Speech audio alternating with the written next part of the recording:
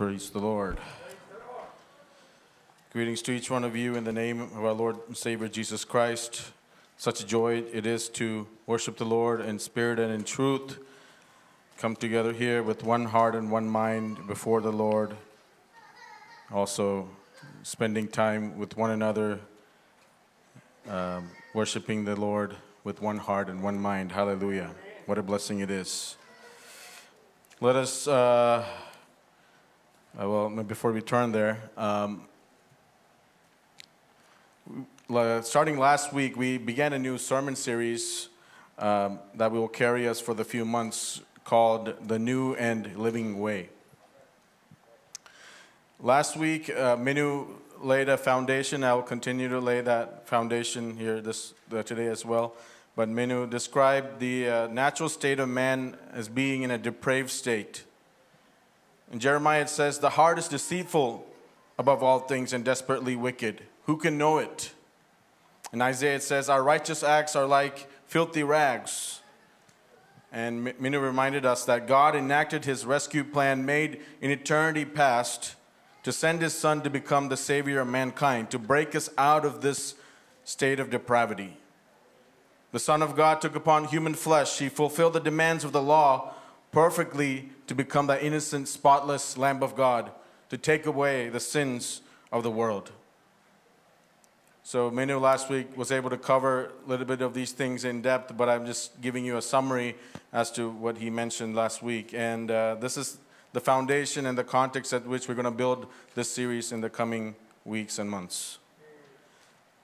So today, what we will do, I will briefly introduce the rest of the series and then cover the specific topic that is assigned to me. And so as we flip through the pages of Scripture, we find God either renewing mankind or he promises renewal.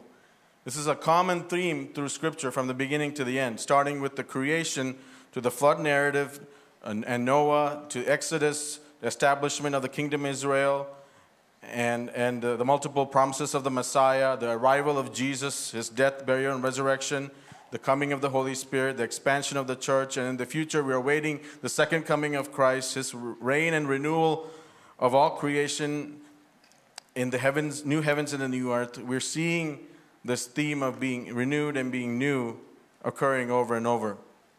In the book of Revelation, chapter 21, verse 5, we read, and this is John recounting to us, and he who was seated on the throne, Jesus, said, behold, I am making all things new. And also he said, write this down, for these words are trustworthy and true.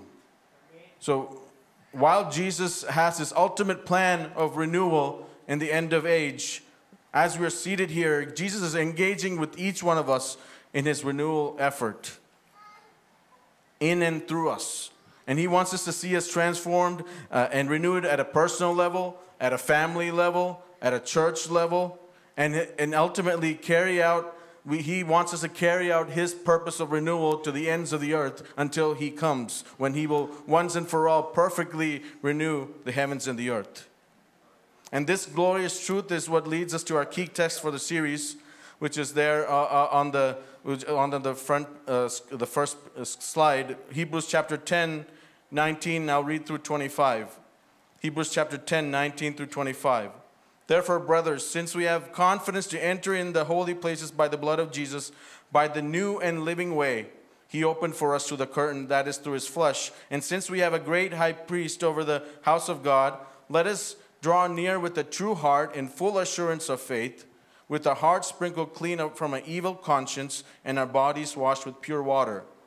Let us hold fast the confession of our hope without wavering, for he who promised is faithful.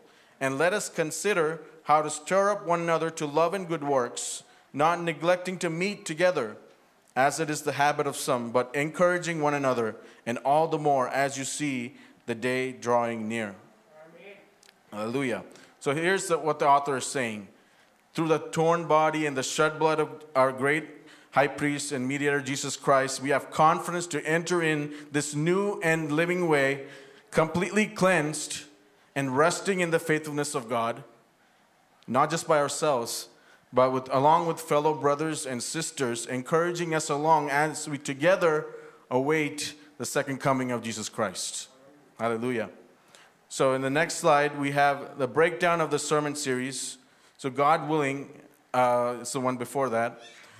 God willing, as we break down this theme of the new and living way, we will center our focus around the 7 themes as you see on the slide.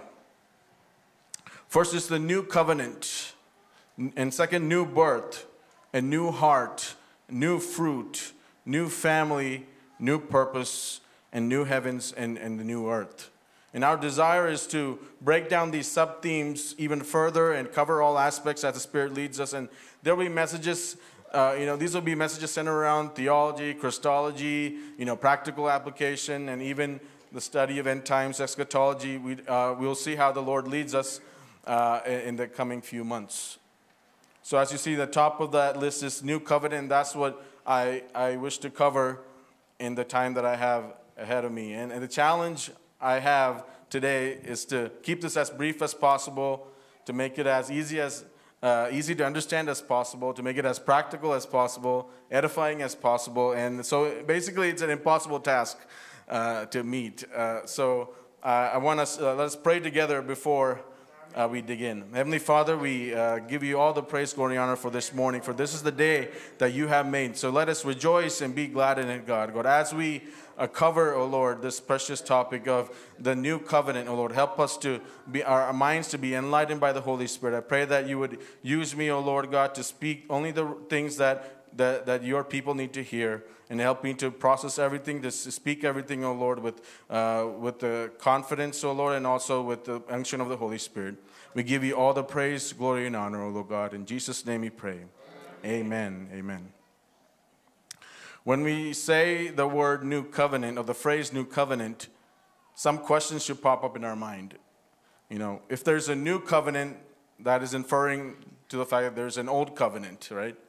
And what is the need of having a new covenant if God established the old covenant? And by the way, what is covenant? What does that word even mean? And of course, after we know all these answers, what does this mean for me today? And God willing, if time allows, I hope to answer these questions through what I have prepared this morning. And so in the next slide, here's the definition of covenant. A covenant is a chosen relationship or a partnership in which two parties make binding promises to each other and work together to reach a common goal. And the most common type of covenant that we see day in and day out is what? Is the covenant of marriage. Covenant of marriage. Isn't that the wisdom of God to put something as real as that in our life, just to remind us of the value of a covenant relationship, where as those who are married, work out this marriage covenant. It reminds us of the faithful covenant of Christ with his church, and hallelujah. And so, from the beginning of time, we see God dealing with mankind in terms of covenants, and there are many ways to interpret this, but there are majorly five major covenants in redemption story. In the next slide, I'll cover each of these covenants one by one. The Noahic covenant. By each name, you will know who the person is associated with, of course. So in the covenant for Noah and his family, we see that in Genesis 6, 8, and 9. After the flood subsided and Noah's family got out of the ark, we know that Noah built an altar, and he offered a burnt offering of clean animals, and we see that there was a pleasing aroma to the Lord. And upon that, Noah gave them a covenant. The covenant that God gave at that point was that he told Noah and his family that he will never intervene in the manner that he did during the flood to destroy mankind in such a way. And as a sign, he gave the rainbow as a sign. And this was a global covenant. This applied to believers and unbelievers alike. And we'll see how that will come full circle as we get to the end. Second covenant is the Abrahamic covenant. And we see this God relating with Abraham in terms of a covenant in Genesis 12, 15, 17, and then also 22. It is generally believed that God had two covenants with Abraham.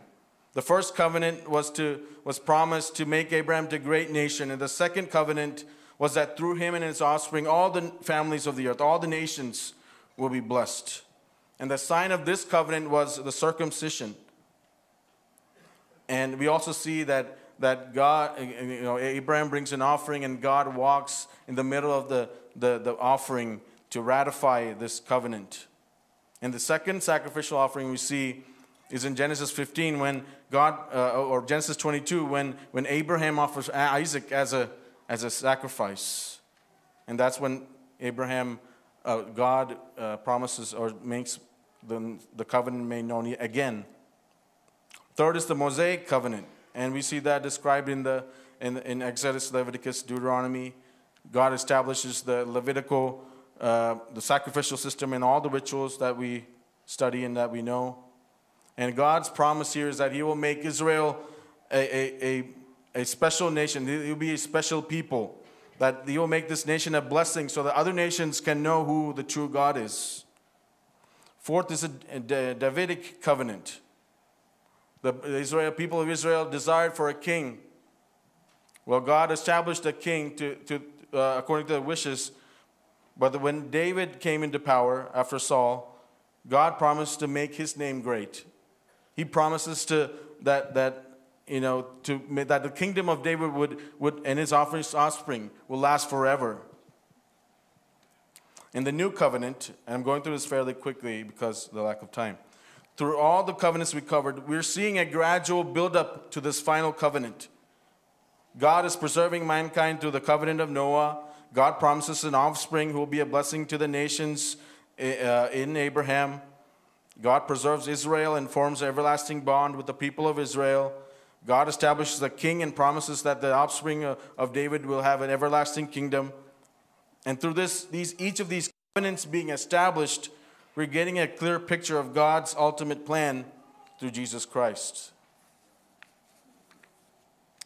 The thing about the covenants before the new covenant is that no one was able to keep their end of the conditions laid out by the covenant. And so this failure of keeping the covenants led Israel through deep trials and judgment. The temples in which offerings were made were destroyed. The people of Israel were scattered and they were exiled to Babylon. And in the midst of the failures by the kings, leaders, and the people, God begins to lay out His new covenant through the prophets. He sheds a glimmer of hope even in that darkness, in those very testing times. And so I want to highlight a passage of Scripture in Jeremiah chapter 31 and 34. God mentions about a new covenant. The days are coming, declares the Lord, when I will make a new covenant with the people of Israel and with the people of Judah. It will not be like the covenant I made with their ancestors when I took them by the hand to lead them out of Egypt, because they broke my covenant, though I was a husband to them, declares the Lord. This is the covenant I will make with the people of Israel after that time, declares the Lord. I will put my law in their minds and write it on their hearts. I'll be their God and they'll be my people. They will no longer teach their neighbor or say to one another, know the Lord, because they will all know me, from the least of them to the greatest, declares the Lord. For I will forgive their wickedness and remember their sins no more. Hallelujah. There's another passage in which this term, the new covenant, is mentioned, and Jesus is the one who brings it up next. And we know this, and we say this every time we do our Lord's table. And in particular, I will highlight Luke chapter 22, 19 to 20. And He took bread, and when He had given thanks, He broke it and gave it to them, saying, this is my body, which is given for you. Do this in remembrance of me. And likewise, the cup after they had eaten, saying, this cup that is poured out for you is the new covenant in my blood. Hallelujah. I want to highlight some verses in Hebrews because a lot of this is covered in depth in Hebrews, and just one reading through the epistle of Hebrews actually would be the best thing, because this is a sermon in of itself. Hebrews is a sermon. But as a Spirit leads, I will highlight some things that comparing the old Levitical priesthood and the high priest, the permanent priesthood established by Christ. And Hebrews chapter 7, I'll be skipping through a lot. So if you were to kind of go with me, it would be easier. Hebrews chapter 7, we'll go verse 11. If perfection had been attainable to the Levitical priesthood, under it the people received the law, what further need would there have been for another priest to arise after the order of Melchizedek, rather than the one named after the order of Aaron? So the Levitical priesthood is named after the order of Aaron. Aaron and his descendants, of course, were from the tribe of Levi.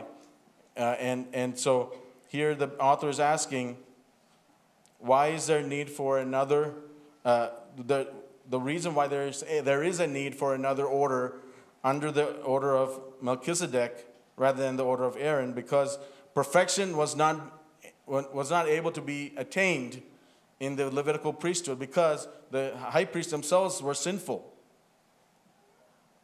So Melchizedek, which mystery character we all know, the chapter begins with a description of who Melchizedek is, the king of Salem, the king of righteousness.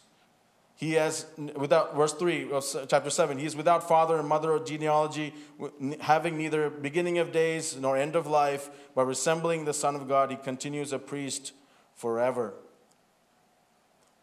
It seems as though that Melchizedek is a totally different person. Again, I'm not an expert in this, but here Jesus Christ is following this order of Melchizedek, who was the high priest that Abraham dealt with in his time, offered tithes to Melchizedek.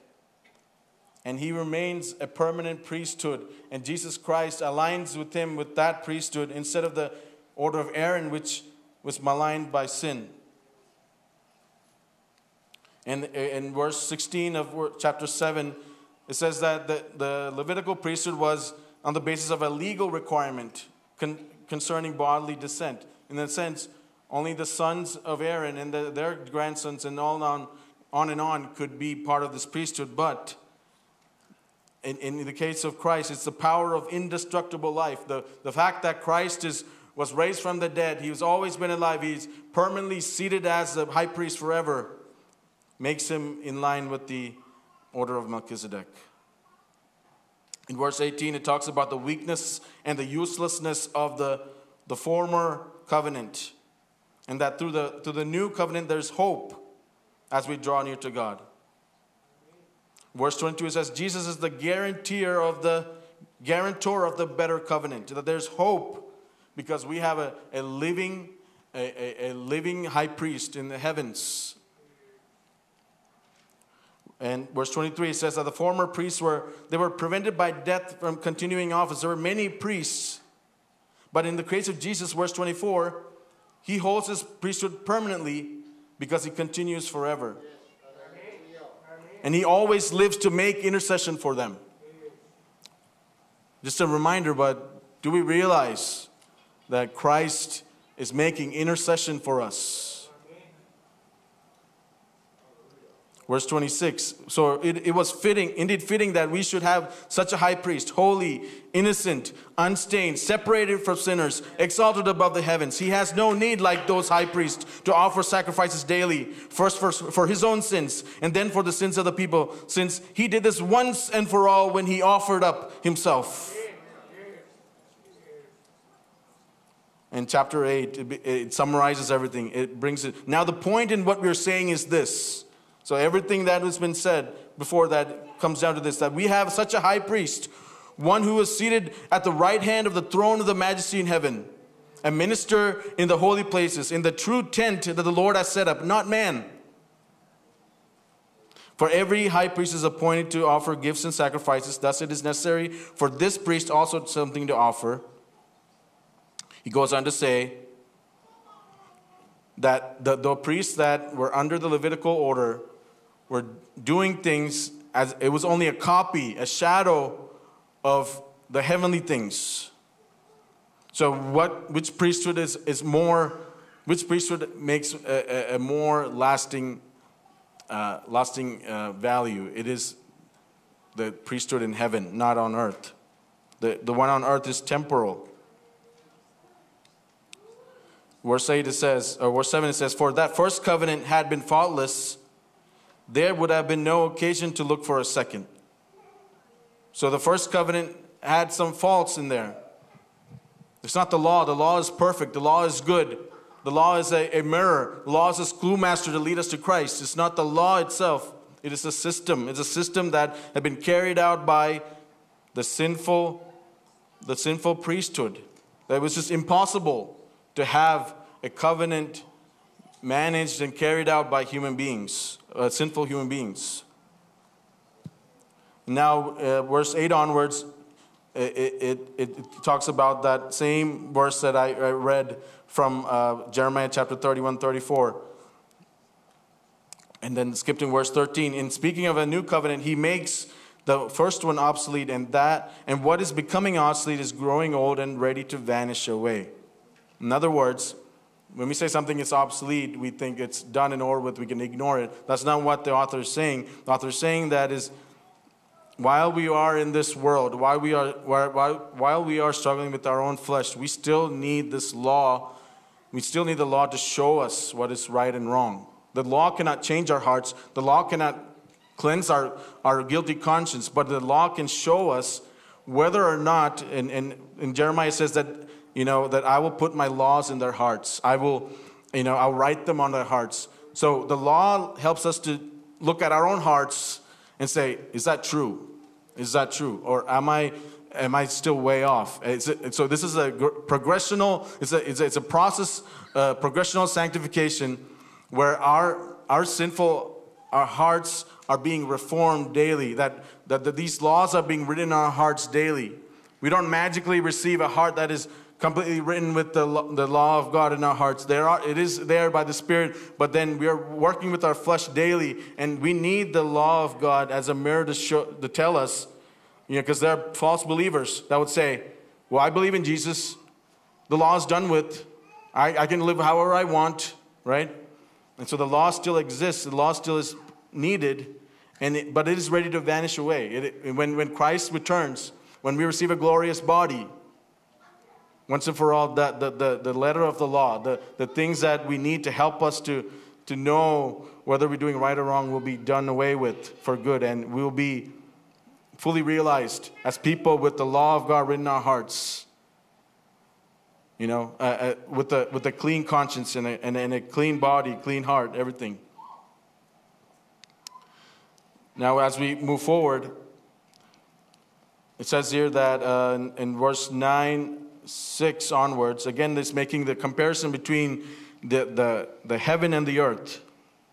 And in the first verses of chapter 9, it talks about a tent, and the heavenly tent, and all the things, the holy place, most holy place, and all of that. In verse 6 it says, these preparations having thus been made, the priests go regularly into the first section, which is the holy place, performing their ritual duties, but into the second only the high priest goes, but only once a year, not taking without the blood, which he offers for himself and for the unintentional sins of the people. Verse 8 of chapter 9, according to this arrangement, gifts and sacrifices are offered that cannot perfect the conscience of the worshiper, but only deal with food and drink and various washings, regulations of the body imposed until the time of Reformation.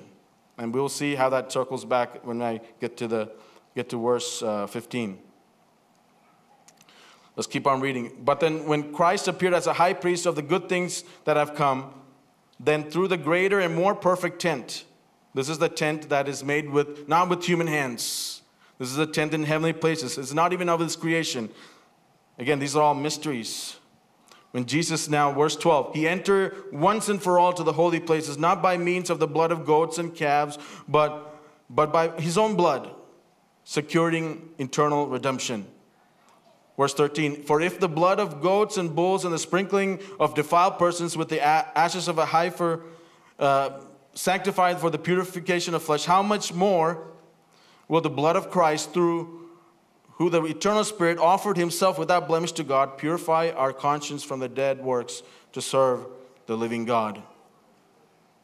So you have this old Levitical system that gifts and sacrifice were offered, but it did nothing to perfect the conscience. It did nothing to purify the conscience, but the sacrifice that Jesus offers once and for all by the eternal Spirit can purify our conscience. Verse 15, therefore he is now the mediator of a new covenant. This is what I wanted to get to. So that those who are called may receive the promised eternal inheritance, since a death has occurred that redeems them from the transgressions committed under the first covenant. The transgressions that the first covenant could not cover, Jesus covered with his death on the cross. And he promises not just the earthly cleansing, but he promises eternal inheritance. Once and for all, declared righteous before God. We talked about that when we talked about justification. When we skip on to, and I'm wrapping up here. You guys can be patient 1 second. Chapter 10, verse 11 onwards. And every priest stands daily at his service. And this is talking about the high priest, the human high priest. Every high priest stands daily at his service, offering repeatedly the same sacrifices, which can never take away sins. But when Christ had offered for all time a single sacrifice for sins, he sat down at the right hand of God, waiting from that time until the enemy should be made a footstool for his feet. For by a single offering he perfected for all time those are being sanctified. And that leads to what we read when we began this message, which is our key verse for this series. Therefore, brothers, since we have confidence to enter in the holy places by the blood of Jesus, through a new and living way that he opened for us through the curtain, that is through his flesh, and since we have a great high priest over the house of God, let us draw near with a true heart and full assurance of faith, with our hearts sprinkled clean from an evil conscience. Jesus can cleanse our evil conscience clean, and our bodies washed with pure water, with the word of God. So what do we see here in this new covenant that God establishes? He's the fulfillment of the old covenant. He's the author of this new salvation. He's a mediator of the new covenant. He's a guarantor of the new covenant. And while every other covenantal community that God gave his covenants broke their covenant with God, Jesus remained faithful and obedient. So in light of all these things, in light of this precious truth that we have, that we are now by faith entering into this new covenant with Christ, what should we do? What should we do? 3 things, and I have that on the slide. Next slide. 1, we should rest in the finished work of Christ. Jesus made that invitation that come to me, all of you who are weary and heavy laden, and I will give you rest. Jesus gives us rest from this weary and broken world of trying to prove ourselves, of works after works, of trying to attain this impossible standard. He gives us rest. And we can rest in his work, the finished work he done. When he said, it is finished, it was truly finished. And then he went into the heavenly places with his blood, and once and for all applied, he offered up a sacrifice once and for all. He's the Lord of the Sabbath. He is the true Sabbath. We can rest in Jesus. Number 2, we can trust in the faithfulness of Christ. Jesus said, I will never leave you nor forsake you. I will never leave you nor forsake you. There is no other guarantee like the guarantee of Christ. Many other people might leave you and forsake you in your life. Many people may have left you and forsaken you. But Christ is promising to us through his torn flesh, through his shed blood, that I will never leave you nor forsake you. If I would have at the cross, but I did not. For the joy set before me, I endure the cross, scorning its shame. And now I am seated at the right hand of the throne of God. Who can separate us from the love of Christ? We know that precious passage from Romans chapter 8. Life nor death, no angels, no rulers or principalities or things to come. Things now. Nothing can separate us from the love of Christ. Number 3, and I invite the worship team to come forward. We can draw near with confidence to the throne of Jesus. What we lack sometimes as Christians is confidence and boldness. We're always pulling back. Like we're always thinking about, does Jesus know me? Does Jesus like me? I don't even like myself. My parents don't like me. My relatives don't like me. We have this identity crisis every time we try to approach Christ in prayer or in worship or even in a congregation like this. You might be asking yourself, you might be questioning your own confidence in Christ. And here's an invitation. Romans 4:15 and 16. Let me just read that as we go into time of worship. We all know this really well, but in light of everything that we talked about, hope this sheds more light. Romans 4:15 and 16. For we do not have a high priest who is unable to sympathize with our weaknesses, but one who in every respect has been tempted as we are, yet without sin. He has been tempted as we are in every way, yet without sin. In one hand, he understands the weight of our sin. He understands it even more than us because he was victorious. We give up when we get a little bit of temptation. We don't know the full depth of that temptation because we tap out early. But Jesus endured the full weight of that temptation, yet was victorious. So he understands what it means to be human. And the fact that he is sinless, it gives us hope that through him, we can finally attain the righteous decree and the righteous requirement laid out by the Father, that to be holy as I am holy. And God didn't just leave us on the sideway and saying, figure it out by yourself. That's not what God did.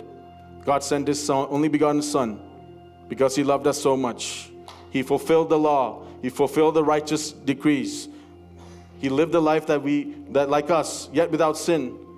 But he became that perfect sacrifice to die in our place.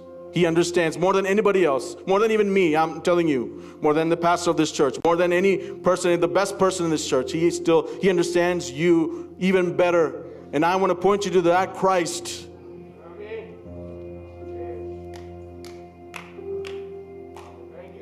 Verse 16, let us then with confidence draw near to the throne of grace. Just think about the fact that we draw with confidence to the throne of grace.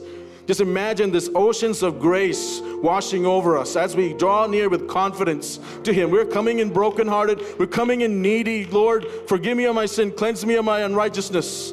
And he is faithful and just to forgive us of our sins. And when you approach that throne of grace, you experience the oceans of mercy and grace over your life. And it says that we should approach with confidence so that we may receive mercy and find grace and help in our time of need. I don't know about you, but every moment is a time of need while we are in this earth. Every moment is. If you don't know that you're in a time of need, actually that is a sign that you are in a time of need because you are being blinded by something. So as we rise up in the presence of God this morning, hallelujah, let us pray. Heavenly Father, we come before your throne of grace with confidence, with boldness, seeking the throne of grace, O Lord. Cleanse us of all of our unrighteousness, O God, by the precious blood of the Lamb. That was applied once and for all. And now you're seated at the right hand of the Father, interceding for us daily. We thank you, Jesus.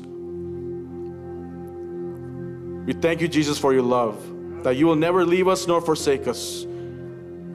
And we pray, oh God, as we sing songs, as we lay down our lives, as we hear from your word, as we, God, gather together here this morning, I pray, Holy Spirit, that you will have your way.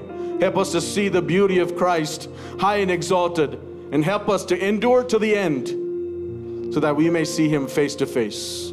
We give you all the praise, glory, honor, O God. In Jesus' name we pray. Amen.